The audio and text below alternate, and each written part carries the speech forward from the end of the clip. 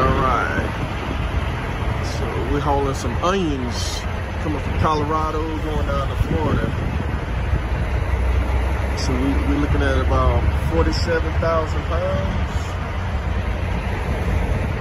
So what I did, I got 2 straps right here in the front. This one pallet, and on the rear I put 2 straps in the rear as well. And on the other pallets I have 1 strap securing them. And the reason I put my straps over the tarp is because these onions are in bags. Let's see if I can show you what they look like.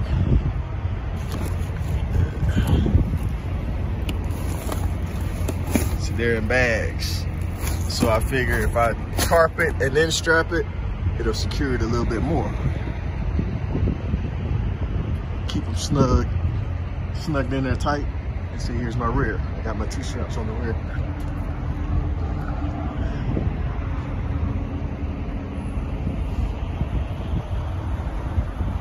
Yep. So on our way to Florida. And we also have to tarp it because it's cold up here. We have to keep it warm. Keep these onions warm. But that's my Securement load for the month. Yeah, we hauling some onions from Colorado.